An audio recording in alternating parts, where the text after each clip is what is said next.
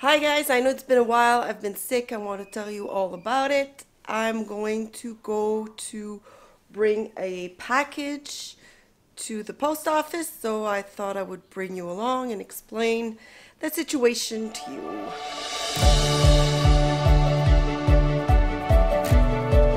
Alright, so let me tell you a little bit of what happened this past month or so.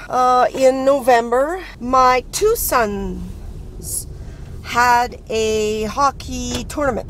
It was their first tournament, so I wanted to watch them both play. Each of them were playing at different hours. One was playing in the west of the city and the other one was playing in the east of the city. So we had to drive back and forth between the two arenas that they were playing in. This tournament lasted the whole weekend. It was on 3 days. So I went to see all the games, and sitting in the arena with all the noises, and you have to agree with me that you're not comfortably sitting in an arena, even though I have my little cushion. For someone that has chronic pain in every part of the body, arenas is not the place that you want to be for the whole weekend. But anyway, it was important for me to go see my kids play. But that opened up the gate to my CFS flare-up. So it went downhill from then. I got really sick. It took me a month to get back up this downhill situation that was going on with my CFS, and it was really painful. I wanted to vlog at one time to show you what exactly happens when I get flares. So I decided not to do it because I was too sick to. I was pretty much bedbound and housebound for a few weeks at least, and then before I could get up. And anyway, and then after that, starting feeling better. I don't know why I did this, because I did that to myself, I guess. My kids needed some appointment to the dentist. Anyway, few appointments like that I needed to take care of, but they were all like in the same time. It doesn't seem like a big deal, right? But when you're chronically ill, driving and having some important things to do is really exhausting. But driving is one of the most painful things that I have to do. It didn't help me to get out of my flare. It just brought me down more. So what happened is that I got sicker. And then with that, I got a cold.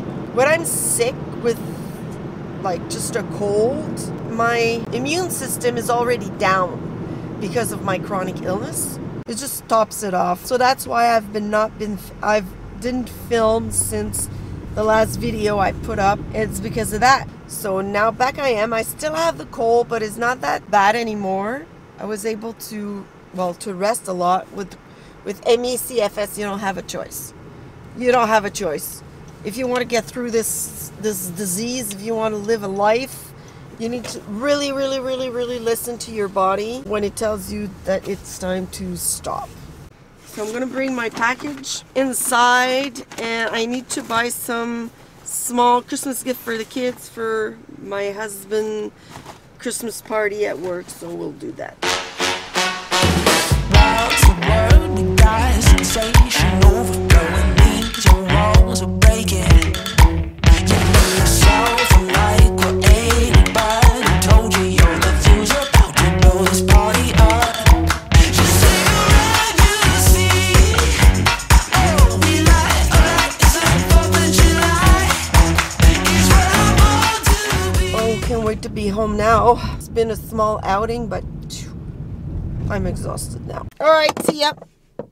Hi everyone, we are the next day, and today I need to wrap the kids and hubby Christmas gifts. So here we are, let's go, let's do this. So I bought some Christmas paper, obviously, to wrap the gifts. I can wrap the gifts because the kids are not here. They're gone with my husband at his work. They're doing like a children's party there. I am really late this year. Usually my gifts are wrapped way before that, but I was so sick that I wasn't able to do it. But I'm feeling a little bit better. Still have this cold, but at least I can I can do stuff even though I have the cold. So yeah, that's why on the 24th I'm wrapping gifts. I am going to put myself some Christmas music.